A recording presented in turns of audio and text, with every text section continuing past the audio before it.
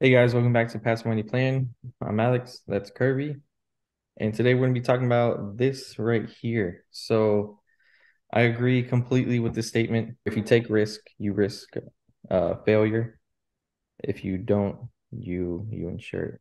I agree. I hear a lot of people that say, "Oh, I had this idea before it was already invented," and like everyone's always got ideas and stuff, and then someone actually comes out with the invention, they patent it, and that person still wants to take credit for someone else actually taking action on creating it.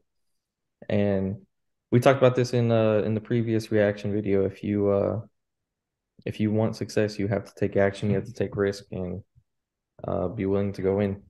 Yeah. Um, when I see this, when I see this statement, I go back to, I've heard it say it in different cliches, I've heard it say it in rap lyrics. But the greatest ideas in the world is in the cemetery. And the reason why people come up with these ideas, and like you have heard people say, "Oh, I thought of that idea before it came out," but nobody wants to take the risk. If you take the risk, is it a chance you're going to fail? Yes. If you follow the stats, 83% of small businesses fail in the first 3 years. True. So is there a chance you can fail? Yeah. You said in the previous video, you only have really 60, 50, 60 years on this planet to make a difference. Everybody's going to die anyway. Right? But you only got 50, 60 years Yeah. max to make a difference, for your family, your legacy. So do you just want to live to say, hey, I lived, then I died, but I was no value add to society or to my family or the generations after me? Or do you want to take the risk? Yeah, you might fail. So what? The worst thing you're gonna have to do is get your butt back up and grind to do it again. Um, I talked to people this week and they were saying that you know we work so hard to save this money, and then if we take the risk and it failed, then we're gonna be sad because the money's gone. But then, we start talking about inflation, yada, yada, yada. And then, so I said, is your buying power getting higher or is it costing more money to buy things as the years going by for this money you have saved? And they say, then we all agree that it costs more. And so they say, yeah, that's why we got to keep saving money. So I said, so if you still have 20 to 30 years to live and you're saving money at this clip and it's costing you more money to buy stuff 20, 30 years from now, even if inflation just goes 2 or 3%, you're going to need multiples of the money you have now that if you think you're going to retire when you hit, the age of 65. Yeah. Are you going to be able to make that money just by saving in your lifetime? No. So people know that they have no chance to actually retire, especially Social Security's joke, but they know they have no actual feasible way to retire, but they still won't even take the risk. But they can say, oh, well, I saved this much money. It didn't work. Game over. Yep. So is there a chance that you're gonna fail if you take risks? Yeah. But as the statement say, you're guaranteed to fail if you don't take the risk. It's really the question to the audience is where do you want to be on the side of the ledger? Person that took risks or somebody that just played it safe. And at the end of the day, that clock gonna stop. And the only question you have to ask yourself, was I value add to my family or to the generation or to the generations after me, excuse me. That's the real question that I ask myself. And it's a matter of changing your mentality too. Like for instance, we all know how frugal I am. So me having cash, me having me having cash, the only way I'm gonna see We need like a Krabby Patty or Mr. Crab right above your head. it. People have to understand cash, like the saying, cash is trash, cash flow is king. Mm-hmm. And you have to have that mentality and understand that inflation is a real thing. And at least for me, the way I see it, I only keep cash for a purpose, a reserve fund, or I'm about to invest it. Um, but if I have more than a reserve fund, why do I have it? I know myself, I know how cheap I am. I'm not gonna go buy jewelry or buy a car. I'm never gonna do that. So if I just left it in the bank for 20, 30, 40 years, I'm wasting it. So you know what I mean? So I'm gonna take the risk with it either way, because either I'm gonna lose it in by taking risk, or I'm gonna lose it by leaving it in my bank account. So people, I mean, it's a matter of just changing your mentality. You don't have to be as extreme and frugal as me, but it works, guys. But but, It does work. but it's just, I think, like Robert Kiyosaki says, um, people have to. The hardest part is deprogramming what you've been taught your whole life, and then reprogramming yourself to learn a whole new way of thinking. And Right. And I mean, you're absolutely right about that.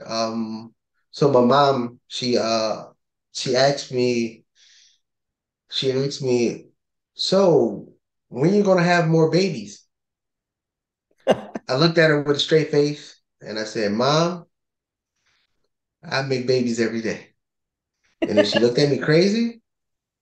Uh, she looked at me crazy and I said, I send my money out to make babies to bring them back home to me every day. And then she just bust out laughing. Oh, that's what I do. That's that's how it goes. And it's just a different mentality, like you said. I mean, it's I believe in just making more, making more, making more, making more, making more. Not because it's, like you, I'm not gonna go and buy the Lamborghini. I'm not gonna go buy the house on the beach. Well, take that back. I will buy the house on the beach, but I wouldn't live there full time. I would rent it out. I would rent it out, but I wouldn't. I'm not that person that, oh, I got to be flashy. Everybody got to see my money. A wise woman told me a while ago, if you can see the money you have, you're not doing it right. So for all these people who have a house they live in and have the big name brand cars sitting in the driveway, but they got $2 in the bank, that means somebody can just walk past your house and see every dollar you got. So if you can see your money, you're not doing it right. Like somebody walk past my house, well, my house is okay, but they see me walking down the street, I'll let you know how I dress. They be like, this guy one step above homeless. Because I mean, clothes and stuff don't. I mean, I'm from Detroit, where dressing up was a thing, and I used to have all the shoes and the clothes and stuff like that. But once I moved to Florida, and then I started seeing people with money and stuff like that, going to the areas with people with money, they look one step above homeless. I said, I need to get look like that. I need to look like that. Yep. Throw all the Tims and the Air Force Ones and the Jordans, throw those to the side. Give me some Crocs and some shorts, and I'm in here. I'm in here. But Yeah. yeah, but that's it's about, like you said, the mentality of it. And but with you being frugal, with us being frugal, I'm just not as bad as you. But with us being frugal, it's not like we're sitting here saying, "Oh, we're going to sit here, hold on to this money, and we're not going to do nothing with Right. it." We're frugal on buying the stuff that is not a necessity, but we're not frugal on spending money that will make us more money. Like most people have it switched around. They will work their butt off. They'll make 70, 80, 90, 100,000 a year, but they got every name brand thing that they ever wanted. They buy it all. And then they be like, wait, you just bought a rental property? Well, if you cash in some of those purses, bags, and shoes you got and take those back to the store, then you can go buy another one yourself. It's just the mentality of where they want to put their money at. Yeah. People want to get paid and put their money towards wants. And then I rather put my money towards going out to make more babies so that more little coins can come back my way. And that's just the difference in the philosophy. But we're willing to take that risk. But is there a chance that I mean, we could fail? I mean, we didn't both had hiccups in, investments. We didn't both had hiccups, but we had the hiccup, we realized the lesson, and then we went back and did it again. And did it again, did it again, did it again until it worked. So Yeah.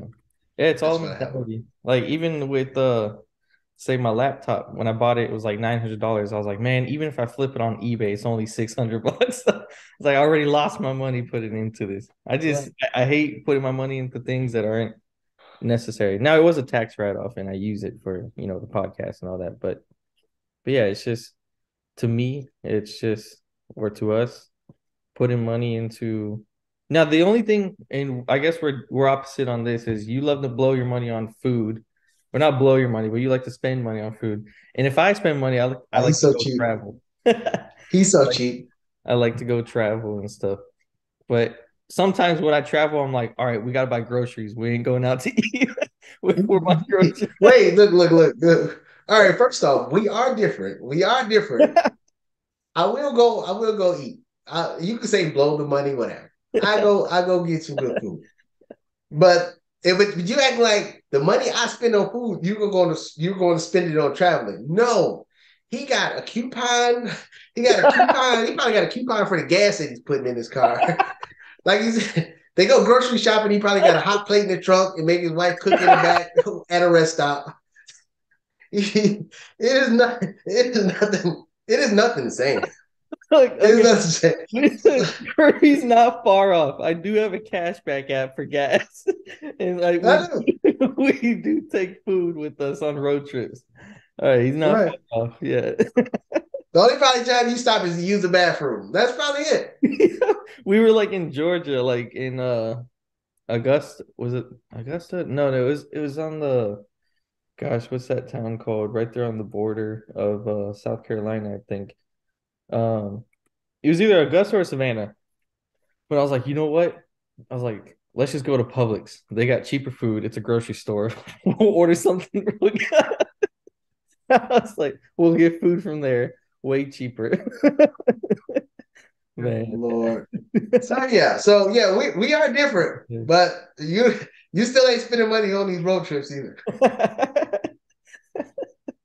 I mean, but to each his own. I mean, I get it. I know why you're doing it. It's not. I mean, yeah, I sit here and make fun of it and all that, but I understand why you're doing it. You're doing it so you can have more capital to deploy somewhere else to make more money. Right. Now you probably gonna have $1 trillion and you still gonna use the coupons, which to each his own.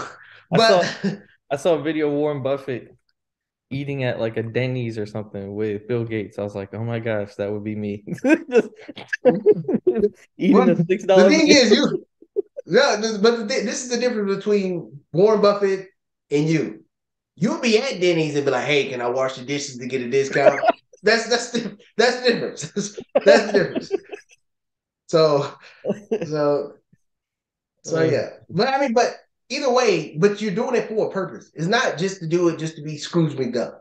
Or right, Scrooge McDuck is the great example because he invested in a lot of things that made him money. The right. only thing people see is, oh, he don't have the flashy car, he don't have this, he don't have that. Then, oh, that means he don't have money. No, have it. And I always use this analogy. I'd rather be the part than look the part. Most people work, have no money to their name, but they have the stuff to make it look like they have money.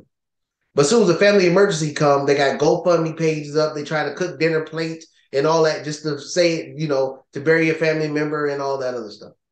I mean, but they can't afford that. I'd rather be the part. I'd rather look homeless every day, 365 days a week. I mean, it probably helped me out because then nobody won't rob me. Like, oh no, he ain't look like he got nothing. We ain't no sense of robbing him. But I have the money. Like, it hasn't been a time where somebody said, hey, this emergency popped up and I couldn't do it.